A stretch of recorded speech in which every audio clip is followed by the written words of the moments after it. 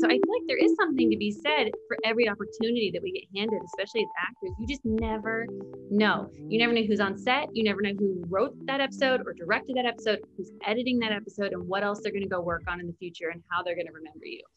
And when you meet the casting directors, you never know either what they'll remember you for. Well, also just remembering that this will not only be their only show.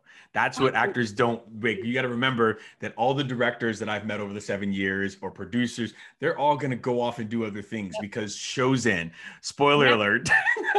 Yeah. You know? So true.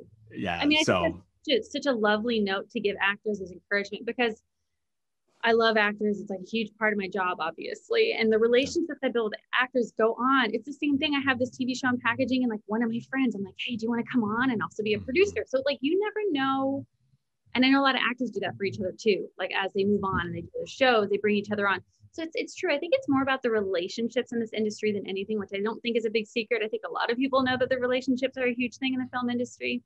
But I don't think they realize that that also falls down to actors too. Actors' relationships are really important, especially in the dawn of creating your own content and indie film and indie TV production. I think that the connections you build on set and at each job are so important. And getting those auditions isn't the end all be all. It's also the process of getting there. Yeah. And it does take a long time. Well, not only just getting it, but also understanding that every audition you get was something I had to learn. This was a hard one. Everybody listen to this.